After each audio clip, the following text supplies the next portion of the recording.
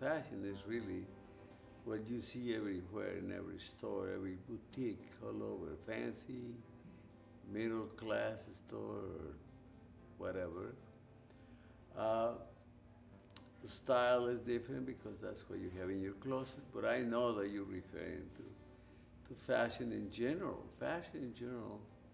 and how I got into it.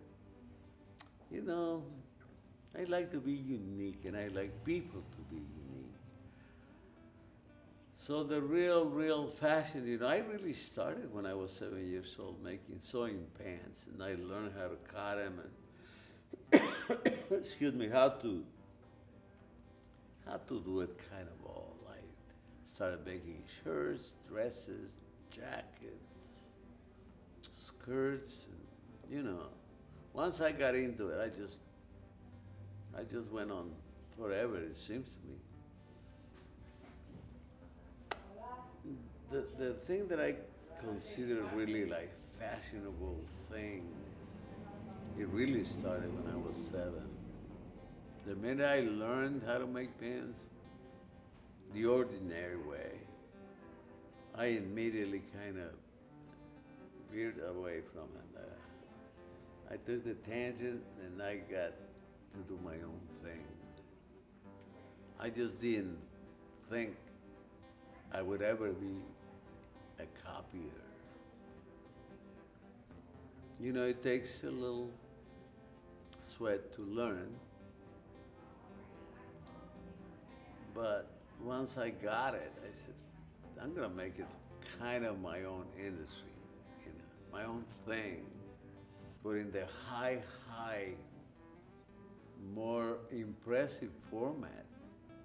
Actually, I started doing it in California.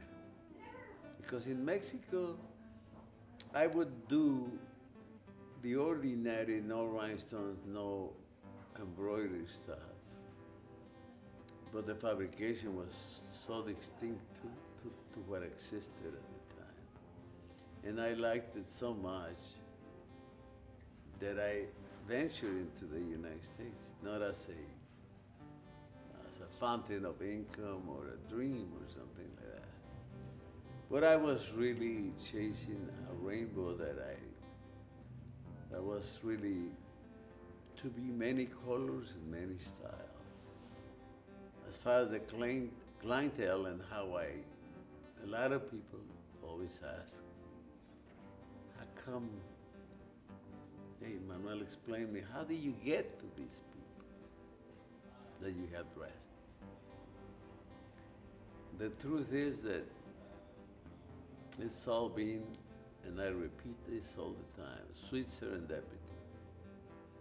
I've been there at the right place, at the right time, with the right people. And my store right now, what I have here, what I had in 2 or 3 occasions, a little retail place. This is like a candy store. So my shop has always been like that. And I wish I could say I just do it for love. No, I pay rent with it, and I pay employees, and, salaries.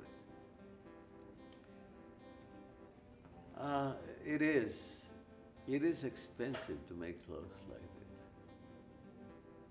It's really high quality, or we always have that challenge of trying to approach the best. I know it's unattainable, but we always try to do the best we can. You have that beautiful challenge, and it's just amazing that once you get it, when I get the concept in my head, I just want it. So it doesn't take long. I always dream of my designs. I mean, like, to tell you the truth, and I am not really sure if I dream my design or I am actually awake, just laying in bed, creating. Because I have no time to think. I only have time to absorb what I see, what people talk about, or I would alter many things everything is inspirational because I make pieces, especially right now at my age, the age that I have now. I make pieces that I wouldn't, I really don't care if people buy it or not. I want to keep them. For what reason? I don't know. Maybe I'm crazy. Maybe I'm senile. You know, I just love what I do. And to me, every piece, or as you guys call them, creations,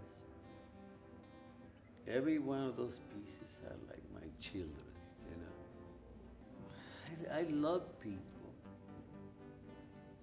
And I want to make them pretty when they're looking for something. Or make them unique, maybe. Maybe that's what it is. I want to make them unique.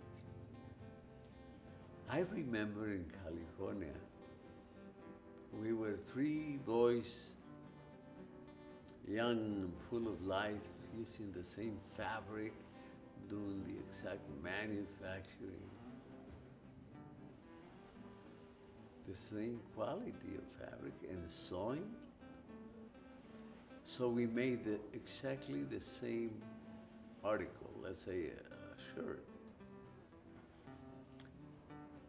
I don't know if this will tell you something about my branding and why I was impulsed to do better than anyone. Is the price, I mean, the shirts were like $59.95 and mine were $250. And I learned this from Coco Chanel.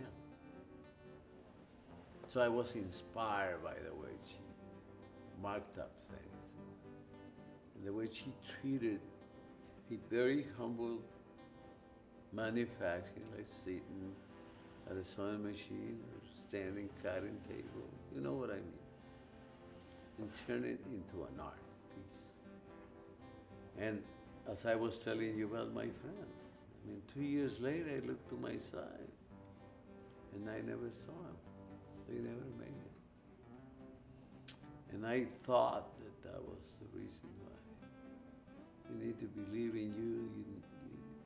You need to believe in your quality. So I got to meet everybody, right? With wonderful people like Mr. Henry Fonda, like Mr. Richard Harris, Gregory Peck, so many other people, other walks of life, like kings, queens. You know. I'm interested. I joke about it because I say, yeah. Who do you actually dress?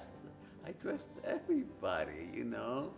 Kings, queens, presidents of this country, governors, mayors. Fashion was not my dream, you know. Medicine was my dream, but I never got there. And not because I was poor, and not because I didn't have the opportunity, not because of anything. It's because I got entertained doing something that was like a calling to me. You know? And I've been there, but you can't do it all, you know. And you know, I am happy. Never had a headache in my life. Never had a hangover in my life. I mean, I'm the happiest guy. As far as I know, all I know, and I am thankful for, like I said before, is to have learned from God to be just a simple person. And I don't want to be any, not even a hair ahead of that.